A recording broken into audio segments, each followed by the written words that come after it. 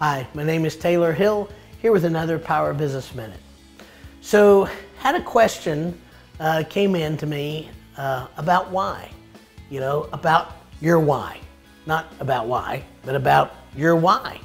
So, everybody says, identify your why. That was really difficult for me. I'm a different kind of a guy. I really am.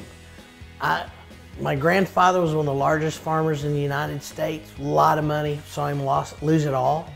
I've got a great uncle that was unbelievably wealthy, got remarried, and the stepson, who was an attorney, basically took all the money, and I saw all the stuff. Yeah, money's great, but man, if you don't do the right things with your money, it's a tool, and money needs to be a friend, and we're gonna talk about that on another Power Business Minute. But I'm just not wired to, money's everything to me. Now, I like what money can bring. I love money. It's certainly not, I don't think it's sinful, but it's not everything. So I need something to sink my teeth into that's greater than just the dollar, okay?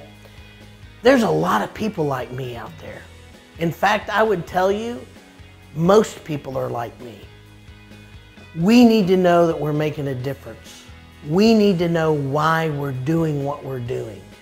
You get that emotional trigger when you feel like you are doing something that benefits something outside yourself.